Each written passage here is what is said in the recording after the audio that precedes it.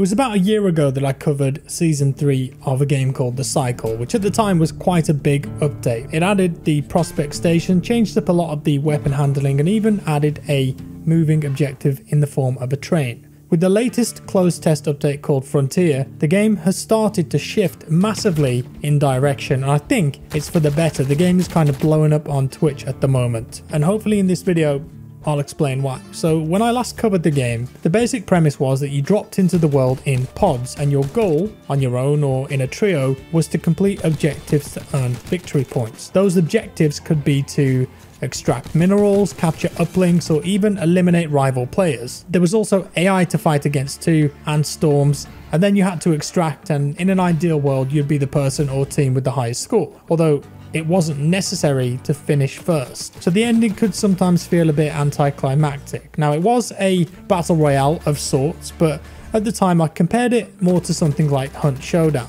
It seems though that with this complete change of the game, the developers have now leaned further into that ethos, and if anything the game is more like Tarkov now compared to where it was a year ago. I do want to caveat that though with a few things. When I say it's like Tarkov, I really mean the core ethos of the game. This is not a hardcore tactical shooter like Tarkov is, and it's certainly not as in-depth as that game.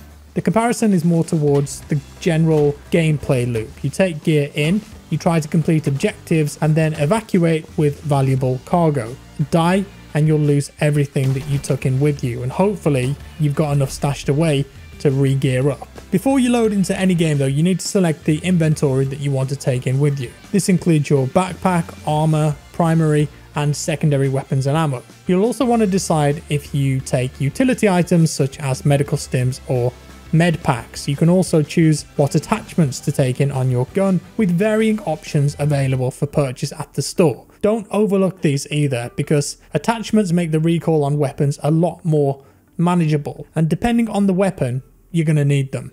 A scope, for example, massively helps as well. And you'll start with pretty basic weapons, but you can unlock better and more unique versions when you complete faction quests inside the game. More on that in just a bit. The most important thing to remember though is that The Cycle is a risk-reward game. It's about weighing up your options. When you're back at the Prospect Station, you've got a stash of items, and that's safe no matter what happens in a game. Whatever you take in with you though is up for grabs if you don't make it back. Grind to unlock and buy that unique assault rifle, take it into a match and then die, it's gone, along with the ammo and all the items you had in your possession at the time. There is insurance available though, which you can choose to pay before you head into the wild, but this gives you a monetary value that you will get back if you die, just so you can buy some stuff back.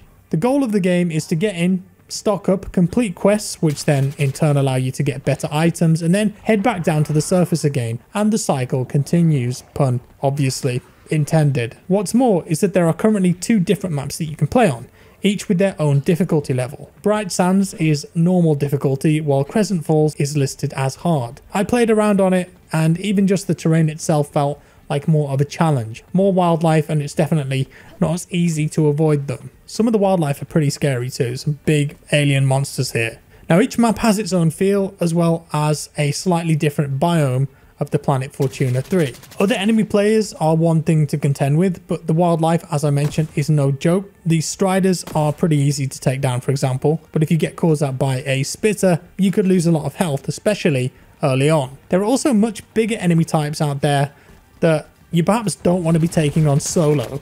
Enemy players can see your dropship too, and in fact in one game I went forward for 20 seconds to just do a bit of looting and instantly got shot in the back. And it reminded me that if you're playing this game now, you've got to be on guard all of the time. Speaking of which, you can go into a game on your own if you choose, or you can squad up. What you need to remember though is that if you play solo, there's a good chance that you could come up against a squad of say 2 enemy players. It's worth thinking about that when you prepare your loadout heading in. If you want to find a few items that you need for a quest, you may want to not risk taking in anything that you're not willing to lose. If you need to be taking out some big wildlife though, then you're definitely going to need a rifle with plenty of ammo. Ammo does take up space in your backpack though, everything does. If you want to ensure that you survive by taking in plenty of medical supplies and ammo, that's fine, but early on, without any backpack upgrades, it may mean that you won't have all that much space to carry the items that you find. Now, because The Cycle is a PvE and PvP game, You've also got to think about when you decide to go guns blazing against the AI wildlife. If you want to stay under the radar, it's probably not the best to start shooting as soon as you land because other players may be alerted to your position. I mentioned factions earlier too, and they play a big part in helping you upgrade your gear. There are 3 currently in the game: Korolev, Osiris, and ICA. And when you're at the station, you can head over to each one for a quest. It could be something simple like kill 5 creatures with a pistol, or something more challenging that will require a bit more searching like delivering 4 scrap metal. Completing quests will not only earn you the main in-game currency called K-Marks that can be used to purchase items, but it will also improve your standing with that particular faction, and in turn, that will allow you to get better gear from them. There's also a crafting system that allows you to craft epic and even legendary items, but they aren't cheap. The legendary Karma sniper rifle, for example, costs 1.1 million K-Marks, as well as lots of other items that you need to scavenge. There are more reasonable items though, like larger backpacks, better shields, and medical items. You can repair your armor here too. You have a player quarters on the station too, and that plays an important role because here you can upgrade your crafting items and, more importantly,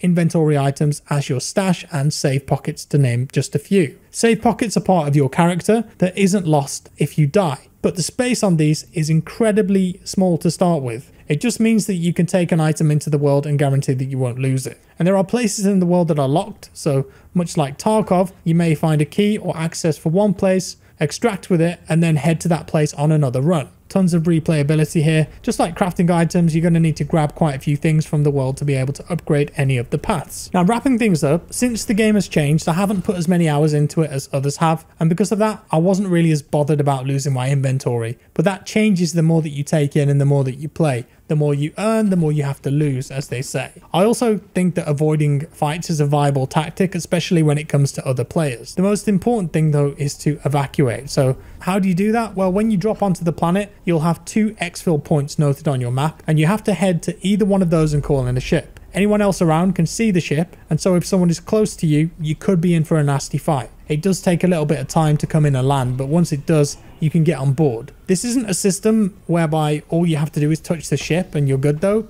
Oh no, you've got to wait on board until it's ready to take off. It doesn't take long, but it can be a tense time as there's still a risk of being killed. There could be players and AI around, but eventually it will tell you that you were successful and you can start planning your next mission.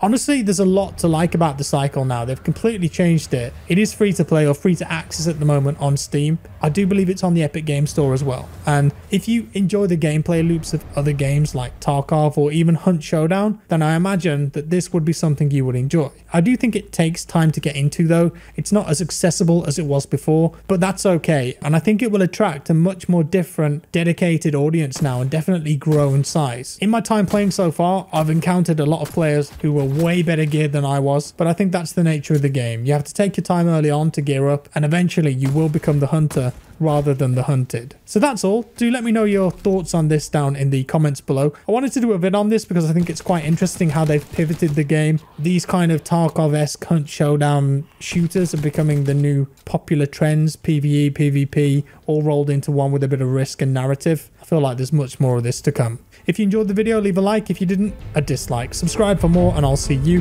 in the next one.